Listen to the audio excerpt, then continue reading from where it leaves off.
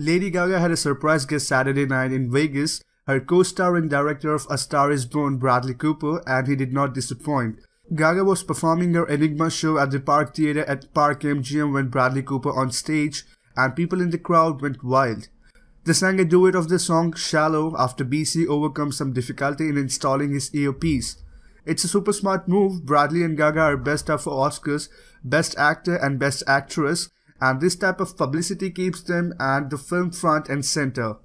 Although the film snagged 7 nominations, a lot of people think the Academy snubbed Bradley by overlooking him in the Best Director category.